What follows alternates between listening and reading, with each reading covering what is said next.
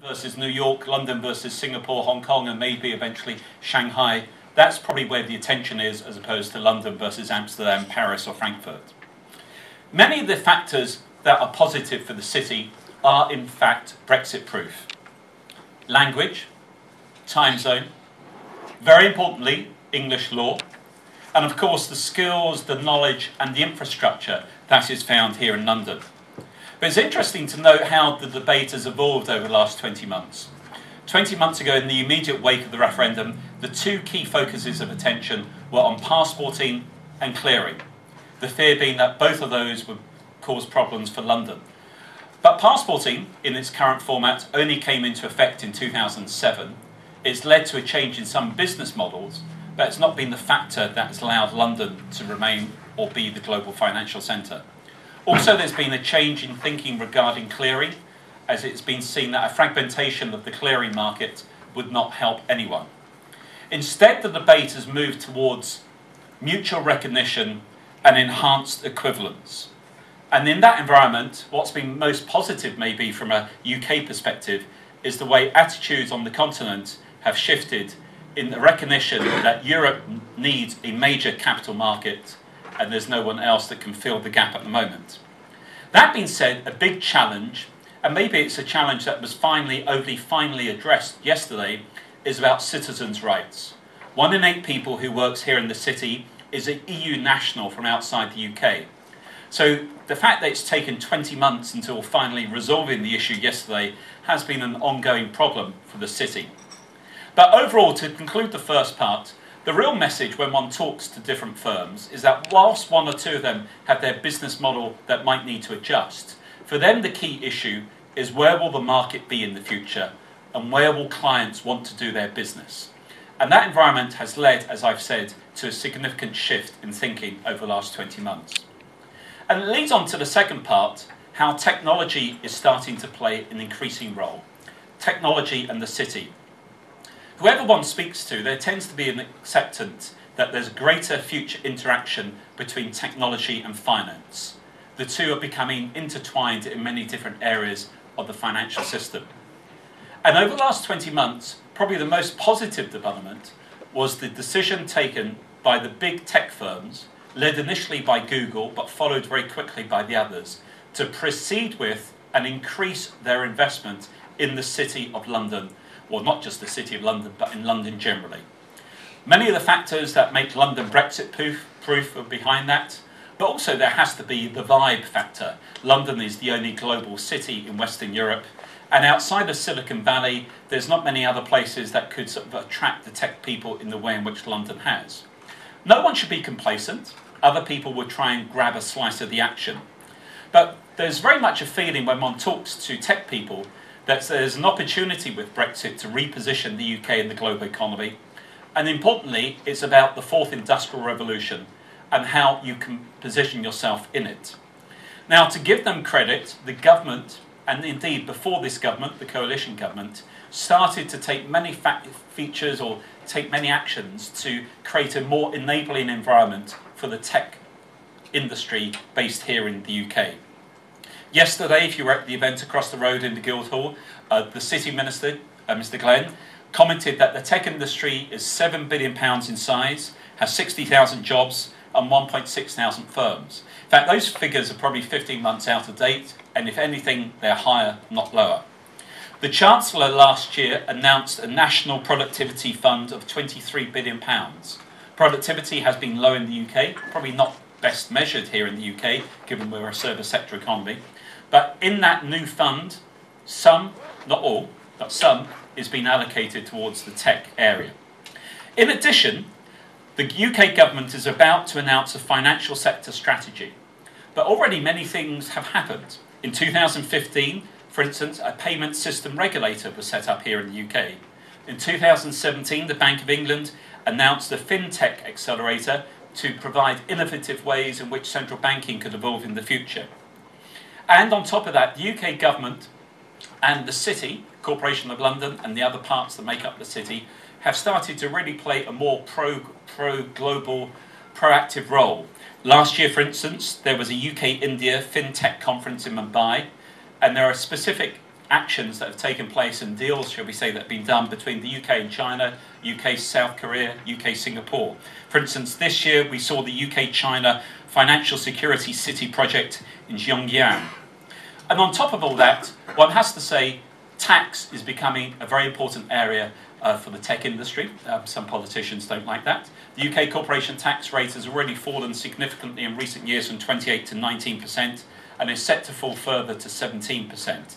So all of this is about creating an enabling environment for tech to be attracted to the UK, including London.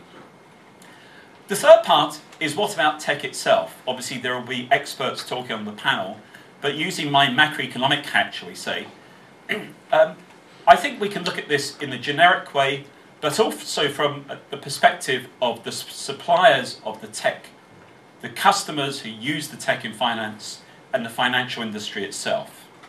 And maybe the big message is to embrace change. If you were here in the 19th century, many different debates took place in the city in the 19th century, fascinating if you read through the history of it, but technology was a big one at one stage. Ledgers was in the middle of the 19th century. Now we have distributive ledgers and of course blockchain. But maybe best highlighted by a speech Mark Carney, the Governor of the Bank of England, gave at the big Mansion House dinner in 2016. To quote from it, he said, "FinTech has the potential to deliver more resilient financial infrastructure, a more effective trade and settlement, and new ways to encode, share, and analyse data." And he's right. Take it from the perspective of the providers or the suppliers of financial technology. There are 6 major areas of financial world that will be impacted directly and also indirectly by technology. Payment system, lending, retail banking, transaction settlement, insurance, and wealth management. New entrants help disintermediate the market.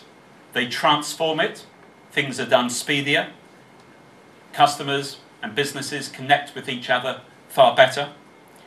You could say it's a revolution, but in many respects it's an evolution. It's continuing what we've already seen over the decades. It's diverse, it's resilient, and it's effective.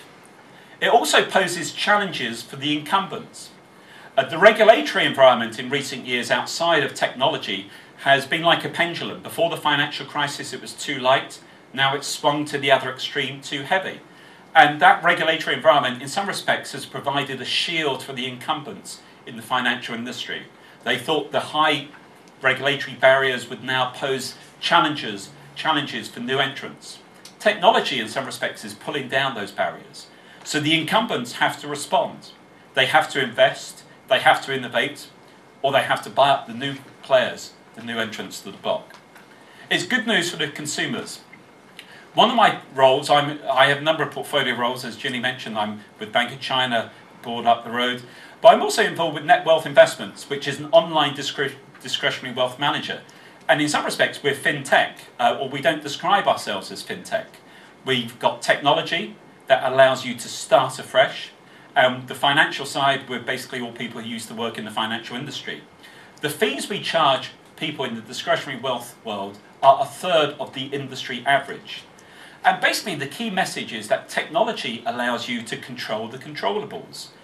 Time in the market as opposed to time in the market, diversified portfolios, but it's about making things not just cheaper, but more efficient and easier and better value.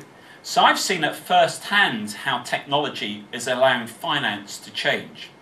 For the consumer, it's not just about cheaper access to things. There's also a wider social economic role. Technology is going to allow finance to become more inclusive. People will be better connected, they will be more informed, and increasingly they will be empowered. What does it mean for the industry as well? The other part of the triangle, in addition to the suppliers and the consumers, is the industry. The Financial Stability Board has echoed many of these positive trends. They've talked about an industry that's going to become more inclusive, efficient, effective, and resilient. Now, the Bank of England up the roll and any other central bank have a number of key objectives. Stability and supervision of the financial system are included. It's seen that technology will allow supervisors to have a better control over the system and to supervise more efficiently what's happening. Competition is going to lead to faster settlement and more efficient capital allocation. In terms of stability, there will be a big positive. The more diverse business models that technology allows to come into the market will provide alternative provision of financial services. That's good for stability. On the downside, however, again highlighted by the Financial Stability Board, is that the digital data revolution, use of algorithms and computers, creates a hidden challenge. Many people are now starting to use third-party data sources, looking for correlations which might not be driven by theory, and it's leading to crowded trades and herd-like behaviour. So there is a positive in terms of financial stability with new entrants and better provision, but there's a challenge as well. And to conclude, from an industry perspective, reg tech is now very much on the scene and again is a big thing here in London. It's technology-driven regulation. So to conclude, what does it mean for China? It's 40 years this year, as we all know, since the opening up of China.